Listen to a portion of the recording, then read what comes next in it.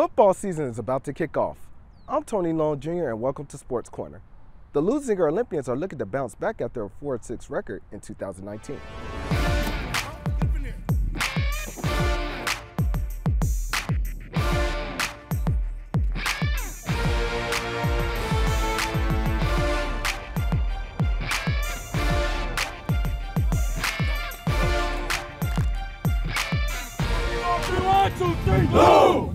The Olympians will be led by former NFL player Brandon Manumaliuna, who's coaching in his first full season with the school.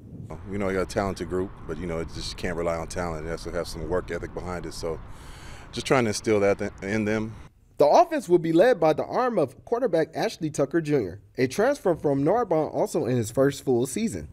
I'm just a great leader. I like to have fun.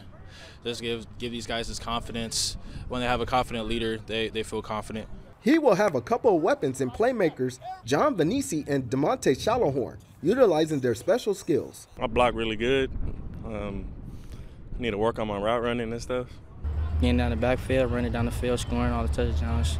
Keyshawn Abreu and Jacob Lewis are key players to watch on defense. I'm transitioning into linebacker, so I'm trying to play my role in the defense. I'm just trying to help the team as much as I can. I want to bring a lot of aggression, turnovers, and I want to get the ball back for us. Coach Manumaliuna likes the lineup of competitors because it's preparing the team for the playoffs. I always say it's pointless to go 10-0 and lose in the first round. I'd rather be battle-tested. Leuzinger's challenging non-league schedule includes Long Beach Poly and Mission Viejo before opening Ocean League play against Morningside. Due to continuing work on their field, we won't be able to show you any of their home games this year. For Sports Corner, I'm Tony Long Jr.